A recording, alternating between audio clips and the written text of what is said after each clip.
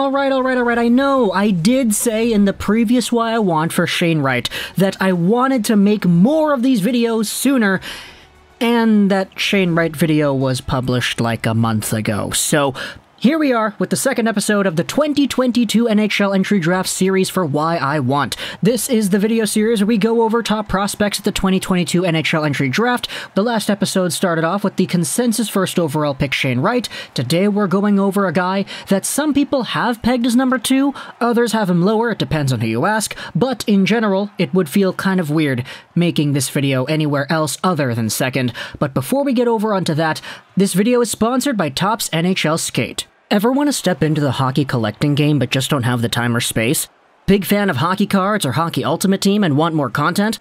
Well, you're in luck, because with the Topps Skate app, you can satisfy that craving. Skate is a place where hockey fans all over the world can collect their favorite players and connect with other fans. You're likely already familiar with Topps trading cards, but Skate brings you all the same joys of collecting from the comfort of your smartphone. Just download the app for free, create an account, and get started on your collection. Daily missions, the mystery box, and spinning the wheel will help you get free cards and coins for your collection. Best of all, you can meet and trade cards with other members of the community as well to help complete your sets. You can also trade in cards to receive limited, special ones too. Signature Series, Commander Series, Relic Series, and Current Events Moments, with hundreds of different cards with insanely beautiful artwork, Topps Skate is your new home for hockey memorabilia collecting. Download the app today for free and start building your ultimate collection. I'm on the app myself with the username LikeARocks99.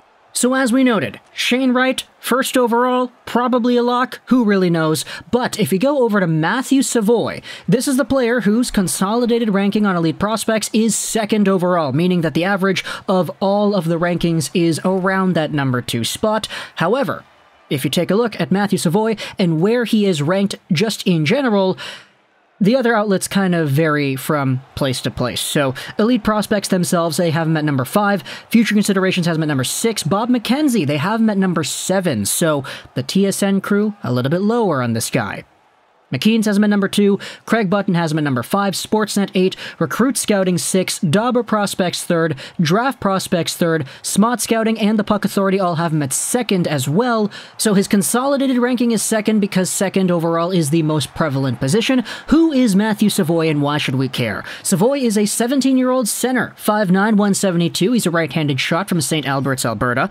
Even though he is a particularly small hockey player compared to Shane Wright, for example, Matthew Savoie has himself a very interesting story as well. Playing for the Northern Alberta Extreme Prep School program and the Canadian Sports School Hockey League, the U18 division by the way, he had 71 points in 31 games played as a 15-year-old player. Because this is the U18 league, he's playing with 16-year-olds, 17-year-olds, and some 18-year-olds too, and despite that fact, he still came out here as one of the best players in the league, even though he wasn't first in scoring, though, because there were some guys in the Pacific Coast Academy Prep School and the Delta Hockey Academy that were doing really well, too. Savoie, though, had the higher point per game than a lot of these guys, and he was only 15, so there indeed was a desirable player profile here. It's why he went first overall in the Winnipeg Ice's WHL draft back in 2019. And in fact, there were a lot of people speculating that this guy, Matthew Savoie, because of how good he was at the CSSHL level, he might even go out there and get exceptional status. He applied alongside of Shane Wright, and the expectation in the hockey world was that both of these guys would get the label.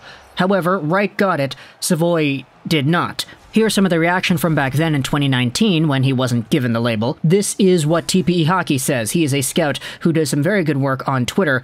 Per the WHL's network, Matthew Savoie has been denied exceptional status, and I, for one, am absolutely floored. I like him more than Shane Wright, who was accepted earlier today.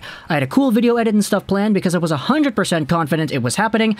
Here's that video anyway. Savoie was an exceptional status contender player and is known for his ridiculous skating talent and high skill level. Oddly enough, though, in 1920, the Winnipeg Ice were actually allowed to play Savoie despite the fact he was only 15. He had 22 games played in 2019-20, and he had 7 points.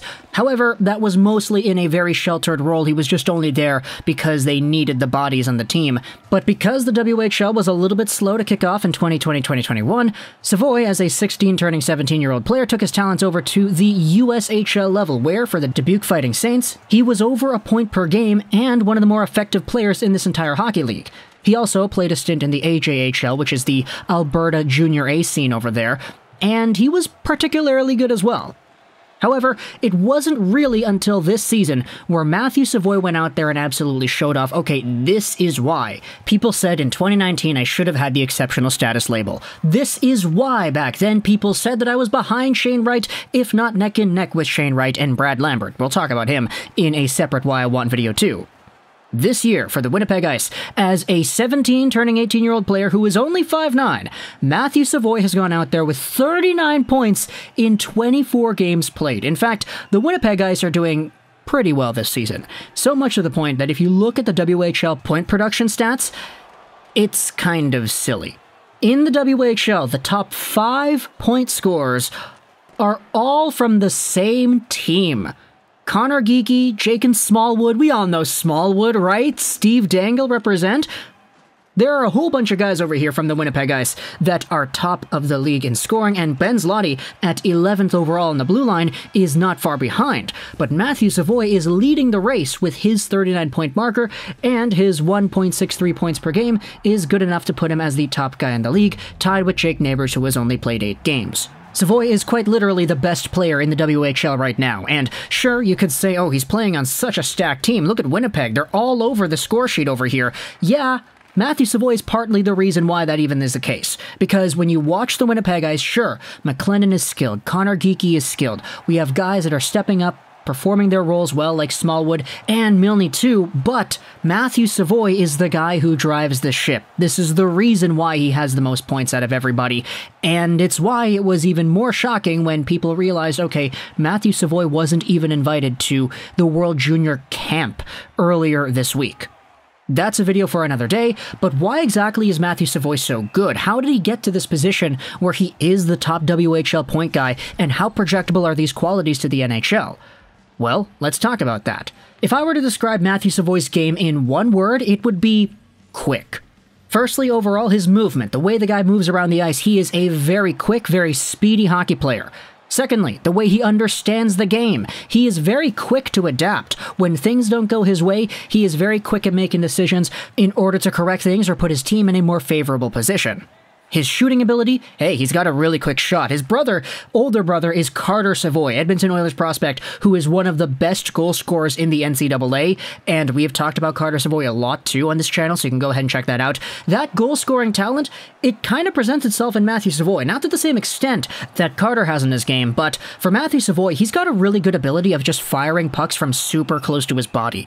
Every time you see this guy wind up for a snapshot or a wrist shot, he usually has the puck right near his feet, which isn't usually the traditional shooting stance, but it's something that I did notice in a lot of the goals that Savoie did score, especially on the power play. Speaking about that power play, when he has the puck, he's usually on the right side, which you don't normally see for right-handed forwards. He's able to rove around the zone, he's able to dangle the pants off of guys in one-on-one situations, and he's really quick at understanding what he needs to do. He's got really good vision. When he sees a guy open on the far side, he's able to get it to them, no sweat. His playmaking ability is very strong, and he adjusts so well to everything that goes on around him. When the game is super slow, when it's very methodical, like a chess match, he can absolutely step up and play that sort of style. But when it comes to a speedy, fast-paced, high-intensity game too, Savoie can go out there and match it perfectly. He's also got a really polished off-puck game as well. Not only is he quick enough to intercept a lot of passes with his proper positioning and speed, but he also plays in the penalty kill too. He's got a really good hockey mind, he can read the play well, and it all combines into a package for a small, speedy center that's got a wicked shot and some really good playmaking ability. We didn't really see a lot of those numbers stand out to us when he was at the USHL level or even in the AJHL before, but this season, as the best player in the WHL so far, Matthew Savoie is the leader on what is a very good Winnipeg Ice team, despite the fact that he is only 5'9", and despite the fact that he is only 17 years old.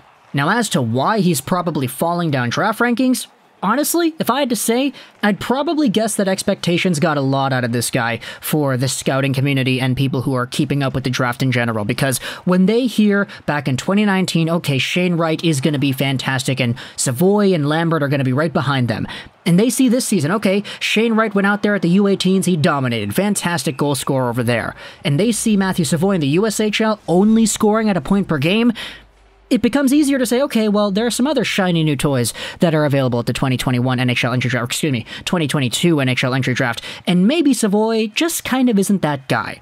Furthermore, it's a lot easier to doubt the 5'9" center because, let's face it, if he was only like 3-4 inches taller, like he would be likely one of the more highly touted picks consistently across the board, and I say that despite the fact that his consolidated ranking is still second overall in elite prospects. So, for Matthew Savoie, to me, he's got franchise-defining potential just in the way this guy's able to understand and play the game. I know some people are a little bit lower than him on that, but to me it's really just the size that's holding him back.